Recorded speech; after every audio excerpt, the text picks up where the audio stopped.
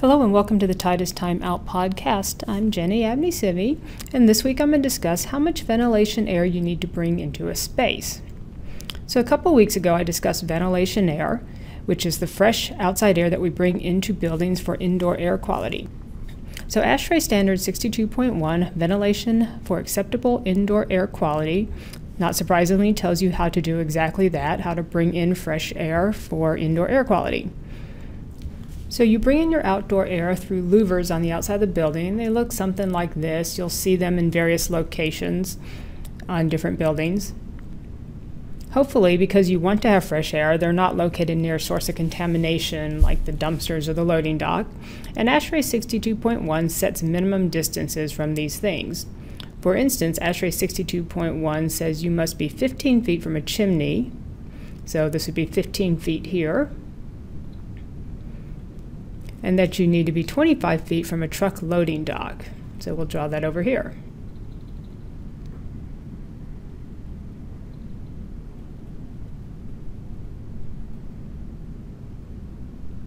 You can look at the standards, see all the other specifics about where you can and can't put your outside air intakes, but you get the picture. You want to locate it somewhere that you are actually getting fresh air. So what I really want to discuss on is the ventilation airflow volume. So we'll make a little room on this page. So how do you know how much fresh air you need to bring into a building? Well, that depends on how many people are in the zone and how big the zone is. Standard 62.1 has a table called Minimum Ventilation Rates in Breathing Zone. The table gives you the minimum airflow per person and per square foot of space for different types of spaces. And so it looks like this.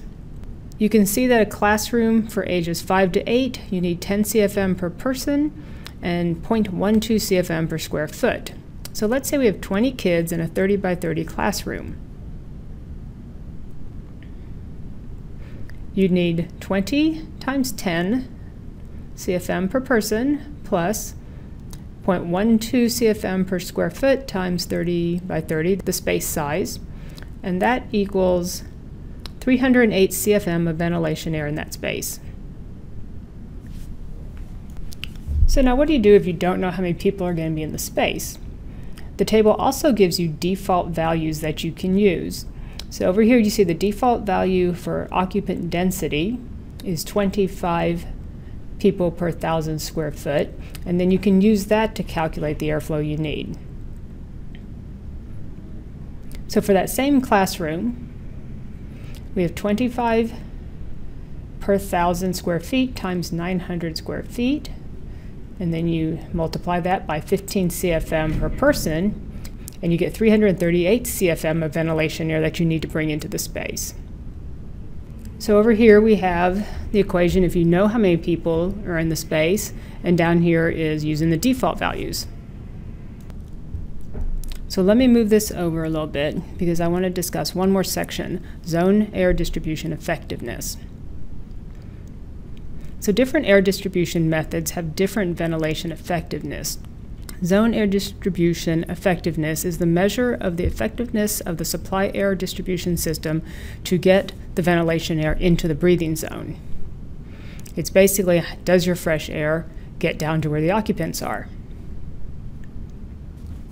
So in the standard, there's a table that has different types of air distribution systems and what their ventilation effectiveness is. For example, overhead cooling, your standard ceiling supply diffusers, has a ventilation effectiveness, E sub Z, of 1.0. On the other hand, overhead heating depends on a couple things.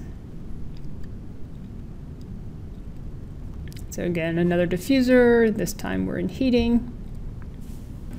So if your temperature differential from the supply air to the room temperature, delta T, is less than 15 degrees, so say 90 degree air in a 75 degree space, then your E sub Z is 1.0. Your ventilation effectiveness is the same as overhead cooling. But if your delta T is greater than 15 degrees, then your E sub Z drops to 0.8.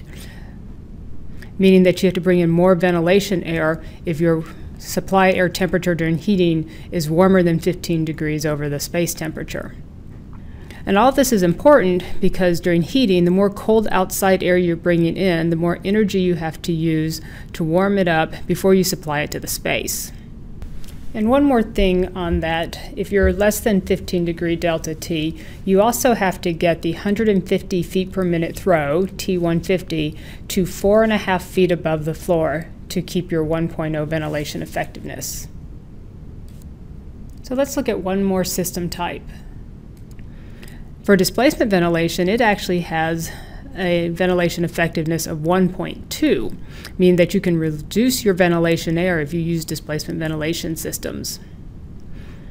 Okay, let's bring all this back on the screen. So there's obviously a lot more detail in ASHRAE 62.1, but that's the basic calculation for finding out how much ventilation air you need to bring into a space. Don't forget to subscribe to our YouTube channel, and thanks for taking the time out with us.